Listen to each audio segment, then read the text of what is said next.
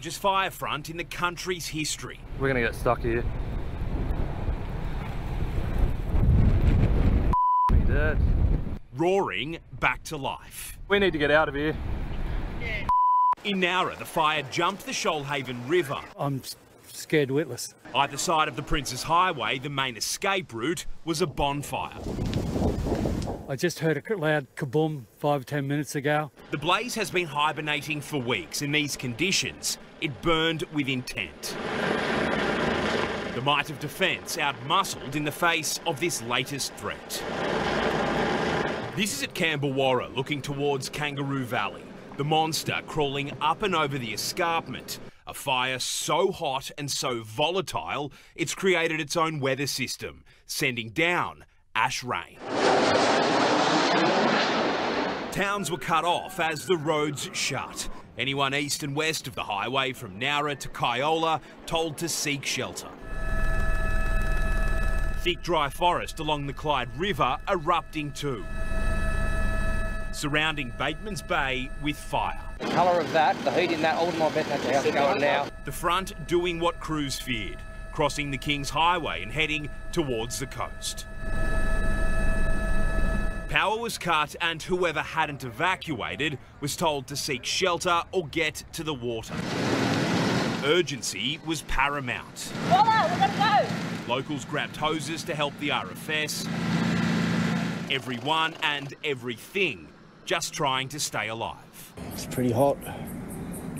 That's Padella there. It's coming straight over that hill roaring. North Bateman's Bay, Surfside and Long Beach all in its direct path. Rows of caravans lined as close to the ocean as possible. As people fled, there were reports of a man looting their homes. Others stayed and defended them themselves. We've worked hard for this, so not gonna let it burn down, mate. Evacuation centres, a refuge just full of anxiety. I'm just finding it really stressful. It's sort of, you know, we're just sitting here and we won't know anything until it's all over. Further south at Maruya, the fight was on too. Fireys trying to keep it from heading into town, where people were just doing the best they could. There's not many places that we can go anymore. A blood orange Narooma would be bustling this time of year. It's like a war zone, very scary. They lost power as fires burned to the north, west and south of them. Everyone's left town, just about. Some locals, a makeshift campsite was their evac centre. I don't know, anything will be normal again. Everything's just been turned upside down. A southerly is moving through the fire grounds right now, and it will not ease the threat. We are in for a long night, and I make no bones about that. We're in for a long night, and we've still yet to hit the worst of it. Chris O'Keefe, 9 News. I'm going to show you live shots now of that bushfire burning near Bateman's Bay. These are coming in from our news chopper over the fire ground. You can see the line of flames there and the smoke that is coming up from that fire ground. Our reporter Jonathan Kersley is in the town of Bateman's Bay. Jono, it has been tense there all day. How is the emergency threat level now?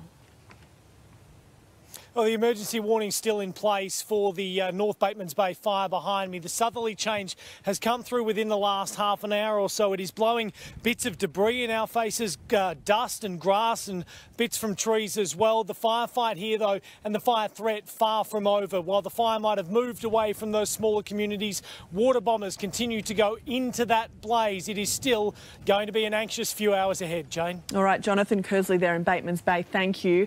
Now let's go to Ruth Wynne Williams, who's in Narooma for us tonight. Ruth, locals there are still on edge after a very long day, bracing for the worst. Oh, Jane, it has been such a long and strange day for the people who evacuated here to Narooma. Fire is burning on virtually every side of this town, and as those fires heated up today, the sky here took on that almost otherworldly bright orange glow, and very strangely there was almost no wind at all, but there's been no time for people to feel relieved about that. We've just felt that southerly. It's come sweeping through here and it's changed the direction of the fire front around here. That fire is now charging north, and Jane, tonight it's heading straight towards properties at Badella. A long night ahead there. Ruth Wynne Williams, thank you.